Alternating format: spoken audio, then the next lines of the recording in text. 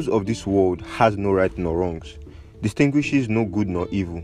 It applies to everyone who seeks its application, regardless of their intentions, and as long as they follow all the criteria involved.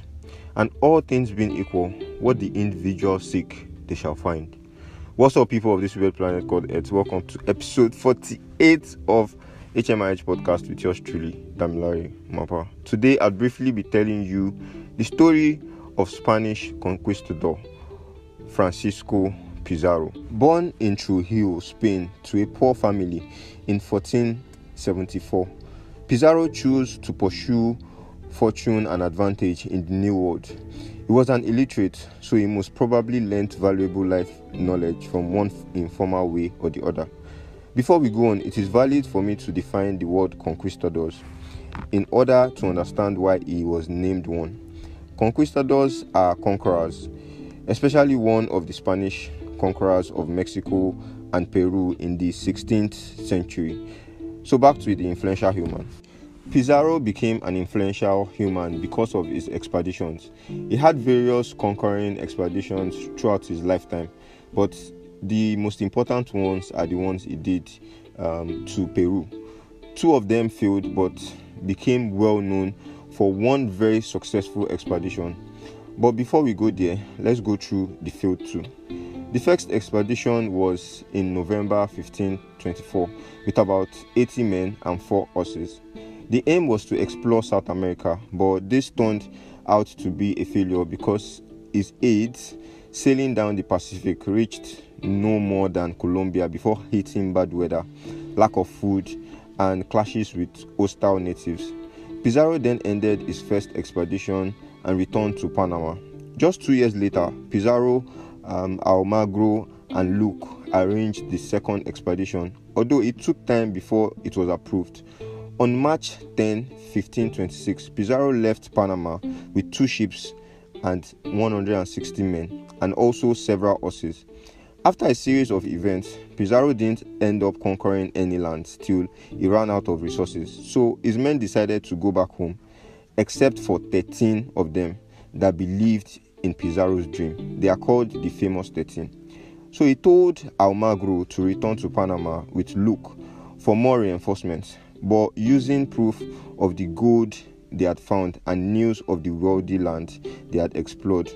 But the new governor of Panama rejected their application due to news of past failures. But he eventually approved on the condition that Pizarro return after 6 months if his expedition was unsuccessful and abandon it forever.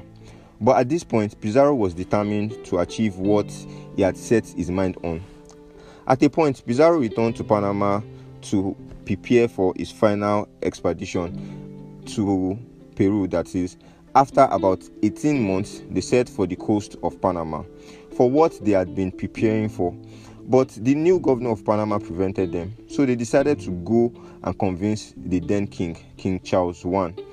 And they were able to eventually get the support of the king. And on the 27th of December 1530, Pizarro left for his third expedition to South America.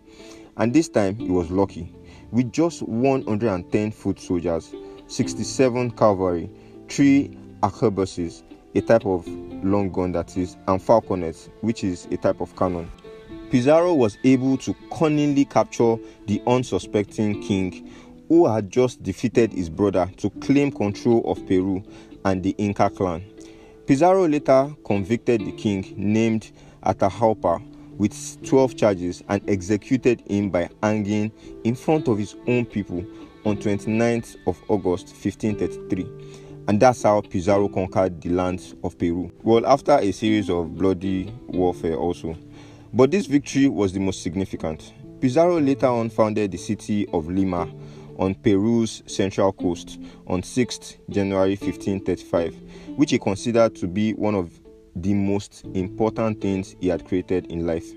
Pizarro was one of the evident historical figures that showed that you could come from nothing and become quite influential, rich and affluent, even though his path to getting to where he reached might have been questionable. Well, as everyone will, Pizarro died. He died from a brutal assassination on 26th June 1541. But the story of his various expeditions, conquests, and the city he founded lives on. Well, that's it on today's episode of History's Most Influential Humans. I told you guys it was brief. Join us next month on the first Saturday of October for the next episode of History's Most Influential Humans, guys. Till then, I hope you guys learn as much as possible from the previous episodes.